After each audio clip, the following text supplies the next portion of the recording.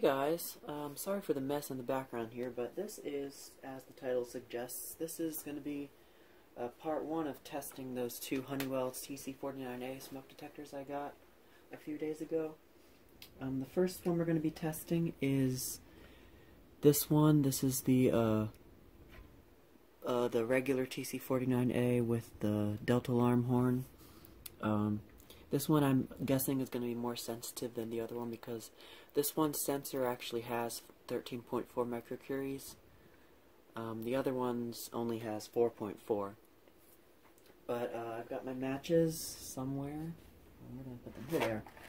Got my matches right here, so we're going to go ahead and actually I'm going to make sure the fan is turned down so it doesn't blow out the match as soon as I light it.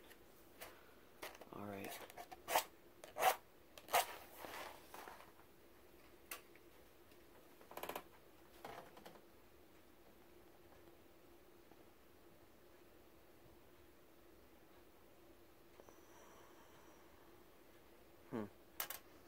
Let's try that again.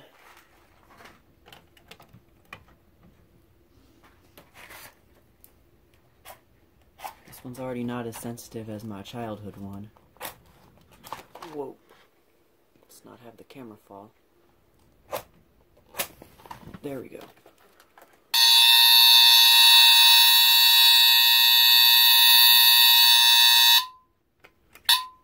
Alright.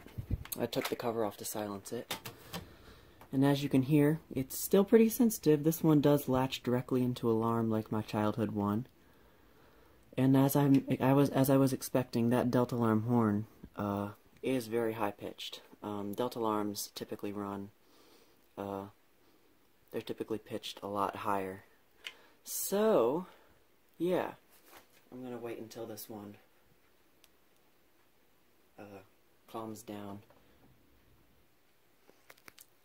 Okay, it's calmed down enough that it's not a lot sounding when I have the cover on, but these are another thing these are known for is chirping when you first power them up.